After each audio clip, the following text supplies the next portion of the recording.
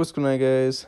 Devin here, and today is currently December 2nd, and I'm giving you guys an update on my portfolio for today. Currently, I'm sitting at $16.41 up for today, the week, $13, month, 12%, 3 month, 1 year, and just squeezing by all time again. Today, I purchased some PLTR, 4 shares of it, at $22.75. I do see this being a long-term stock, and this is probably the low it's going to get in a while, so I thought I'd go ahead and pick some up.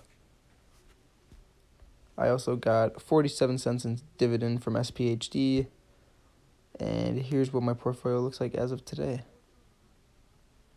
Nothing too exciting. I didn't really add too much except for the PLTR that I mentioned before.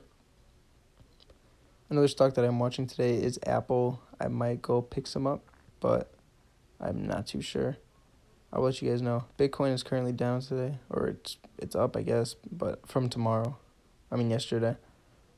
I was looking at it, I think, Friday or something, and it was up. It's like 19,000, so I did go ahead and pick some more of that up as well.